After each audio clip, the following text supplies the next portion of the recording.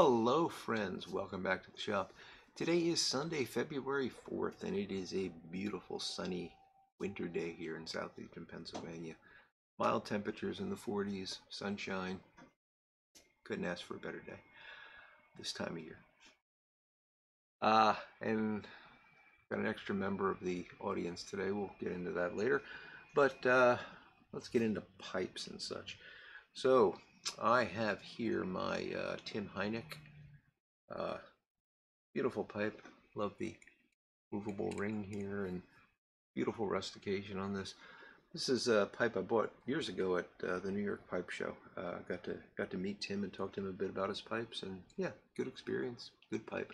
I don't smoke it very often, and maybe I'll explain why I'm smoking it today. But today's tobacco. This is the tobacco of the week from 2 weeks ago, Friday, because this past Friday we did not have a live stream. This is Peter Heinrich Reserve Crue No.2, and this was sent to me by my buddy Phil Rivira. It's the third of the 3 tobaccos he sent. This one is very interesting, and I'm enjoying it greatly. So I've had 2 bowls of this so far, and I jarred it up and I actually rehydrated it a bit because it dried out in the baggie. That was my fault. I should have jarred it up more quickly. But it's very good stuff. So let me get some loaded up.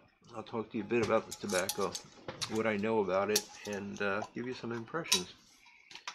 But it is it's a nice flake. The flake is broken up quite a bit because it did dry out and then rehydrate. But and I have had no issues with it burning. Of course, this is the first time I'm smoking it post rehydration, so I'll probably be relighting it 1,000 times, just because that's my luck, not because the tobacco would call for it. So I am just kind of balling it up in my fingers, rubbing it out a bit as I go, and stuffing it in. And that's usually how I deal with flakes. I don't often rub them out in a tray or something like that. I've been doing it lately on Friday nights just because I don't want to have issues with it. And occasionally doing this, I will get, the odd tobacco that requires an awful lot of relighting. But for the most part, this works for me.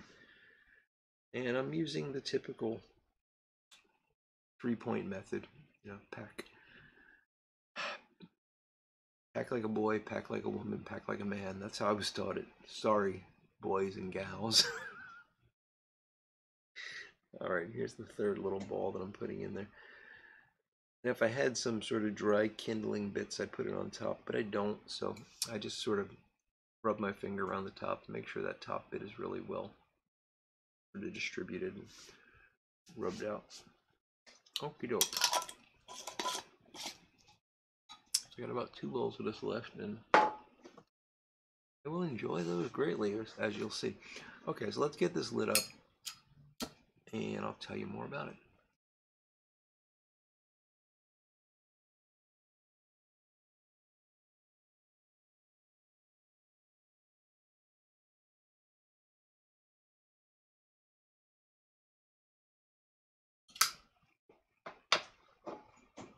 So this is a very much Virginia forward blend. And it is a German aromatic. So Peter Heinrich is a shop in Germany. I don't know who actually produces and distributes their tobaccos, but they are a shop. And probably should have looked this up before I started the video. But what the heck, it won't take long to pull this up.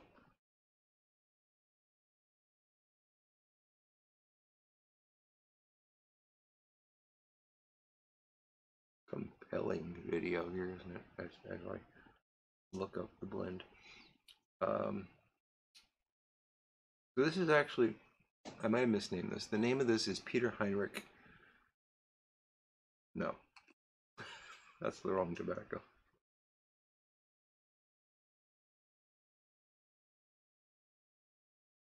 That's interesting. I wonder why I didn't.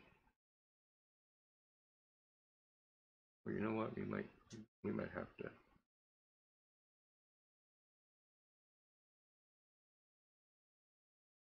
Hang with me, folks. I've almost got it. There we go. So it's Peter Heinrich Reserve Crue #2, which is what I think I said. And this is a pressed long cut flake of pure Virginia composition, which explains why it's Virginia forward. Now, according to tobacco reviews, it is flavored with hints of vanilla, honey, and orange. And that's interesting. We'll get to why. So it's blended by Peter Heinrich, manufactured by Kohlhaas and Kopp. So it's a K&K blend.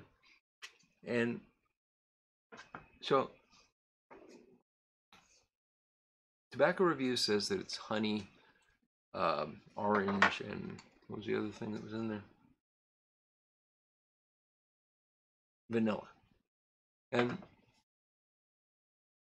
when I first opened the little baggie and smelled it, and if I smell this jar now, I got this really familiar smell that I couldn't quite place until somebody on the live stream said orange, and then it clicked for me. It smells like an orange creamsicle.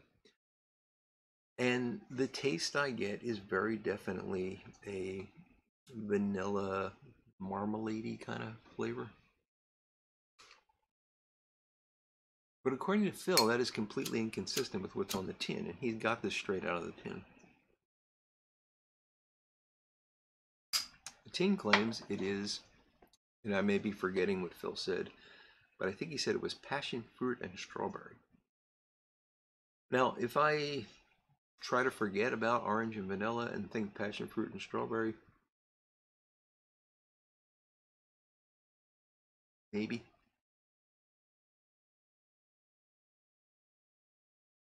I don't know. I like thinking of it as orange and vanilla because I just enjoy those flavors more. But what I can tell you is that this is, it's lightly topped in that the tobacco is coming through very clearly. This is definitely a Virginia tobacco. But as is often the case with the higher quality German aromatics, the topping is natural flavor, so I'm not getting chemical taste at all, and it's consistent throughout the bowl. Might be a little bit stronger on the first light, but as you go down the bowl, this flavor is there. It doesn't burn off. And I really like that.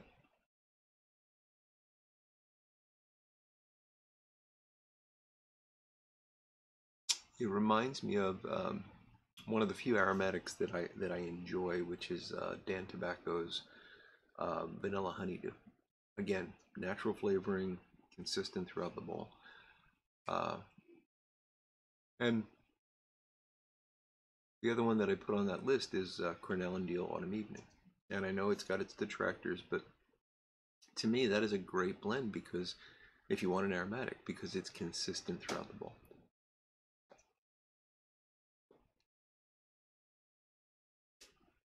And it tastes like what it's supposed to. It doesn't taste like a chemical. Chemistry set went off in your mouth. Anybody even know what a chemistry set is?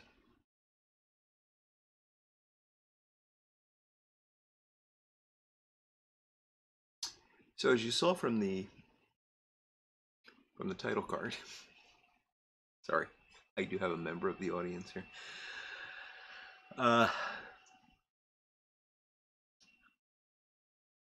Having a cricket problem.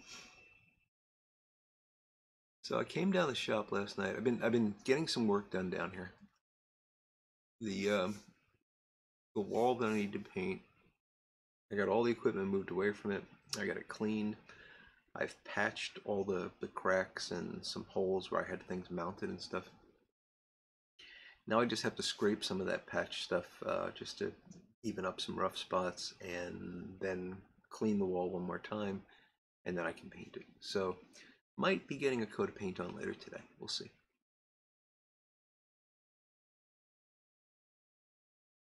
Now, I don't know if this happened because I've been moving stuff around down here and making a ruckus or what, but I came down last night to watch some TV while wife was in Hallmark heaven. What did I watch last night? Svengoolie had Revenge of the Creature from the Lagoon Part 2. Great movie. I watched something. I can't remember now. It was so good I can't remember. Anyway, come down here. Lights come on. I'm walking over to this corner, which is where I got it. And sitting under my desk is what I at first thought was a giant house spider. Now, if you watch me long enough, you know I don't like spiders.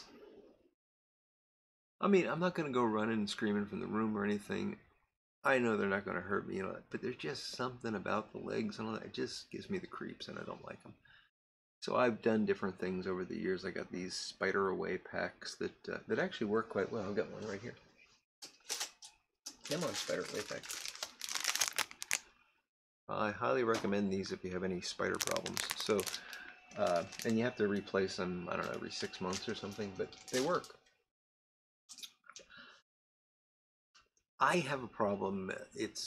And a lot of you guys are going to think I'm a nitwit for this, but I just have this thing where I don't like to kill stuff, unless I have to. So I've got no problem, fishing and catching a fish and killing it to eat it. Although most of the time I let them go because I don't need that fish. I don't need to eat that fish. If I was a hunter, I would certainly hunt for meat and have no issue with that at all. And I've got no problem with, buying meat at the grocery store and whatnot. But I'm the kind of guy that will catch a housefly or a moth or something like that and let it go outside.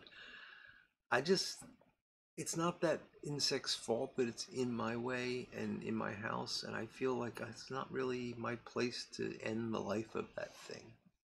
And I know it's just a bug, and I get it, but I don't know. In my job, in my early days, my research days, I did a lot of research on rodents and rats and mice. And, it was important work, and it had to be done. It was important to benefit humanity, develop new drugs, that sort of thing. So I have no moral issue with it, no ethical issue, but I didn't like killing them, It wasn't my favorite thing to do, and I had to do a lot of it, and I just kind of feel like I've got to maintain this karmic balance, I guess. So I don't like killing things unnecessarily. That's the bottom line, and I don't like squishing spiders, so I buy the spider away and it chases them out, and that's good. But this thing right there, it is a greenhouse camelback cricket. I've never seen one of these before. Turns out they're actually becoming very common in northern United States. They're an invasive species. They're Asian, of course. They're huge. That picture in the title card is not my hand. I would not do that, but that's a real picture of one of these things. It gives you an idea of how big it is, and I'll probably get sued by the person that took it. But yeah, it's gigantic, and it's sitting there, and it's looking at me. And the weird thing so last night I come down and I see it, and crickets, I've dealt with crickets before. You approach a cricket, it runs away really fast. So I walked up to it and I kind of like stomped in front of it, and it scuttered away. And I, could still see where it was, and I stomped again, and it scuttered away, and it went into the distance. And I said, okay, I'll never see that again. I come down this morning, and there it is, same place under the desk. I don't want it under the desk. That's where my feet go. I cannot sit at this desk and work if there's a giant, ugly, long-legged, spidery-looking cricket sitting right next to my foot. So, okay. So I go and I get the push broom, and I start push brooming it.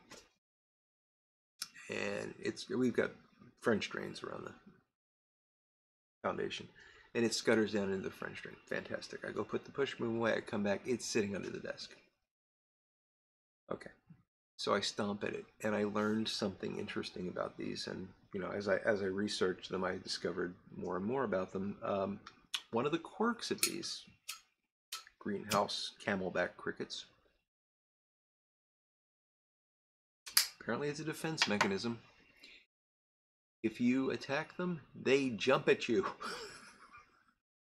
They don't run away, they jump towards you. But it moved. So now I got this giant, ugly insect that if I poke at it, it jumps at me. Yeah.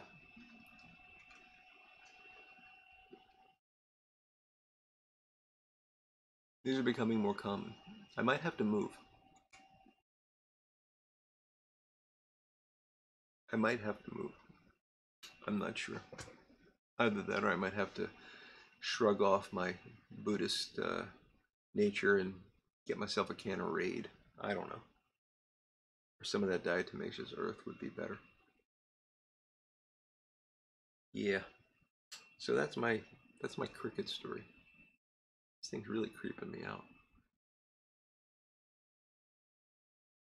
We have to reach some state of détente before I have to work down here again. You know, if I have to actually do my day job down here, I cannot be constantly checking. Anyway, that's probably far more than you wanted to hear about crickets.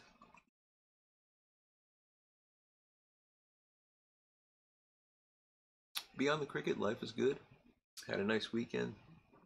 Spent some time with the missus and had some fun stuff. Nothing terribly exciting. Went out to dinner and that sort of thing.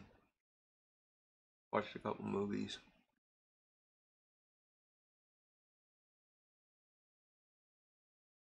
Watched a truly laughable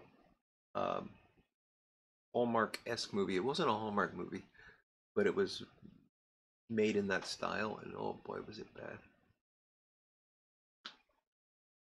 This poor woman, she was not unattractive, but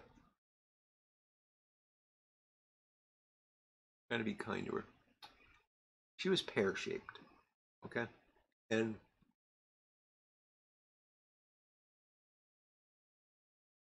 they dressed her in some of the most unflattering things that really accentuated the fact that she had a very large caboose. Sorry.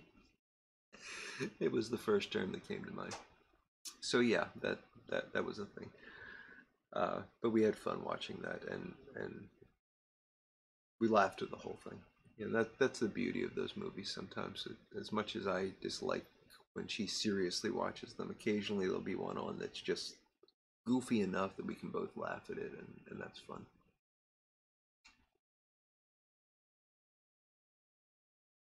And she watched Revenge of the Creature with me last night, and about the first hour of it or so. She doesn't normally stick around for Svengoolie, depending on the movie. Easily creeped out. Not that I have that problem. Yeah. So, rest of today, maybe work on that wall, maybe not. I don't know. We'll see how the day goes. Gonna finish up the Peter Heinrich and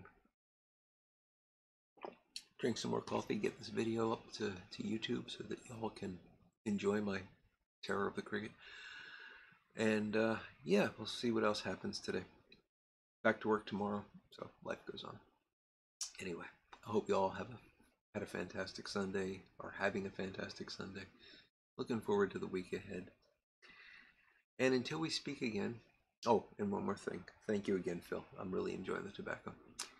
So until we speak again, I will look forward to talking to you all again very soon. Goodbye now.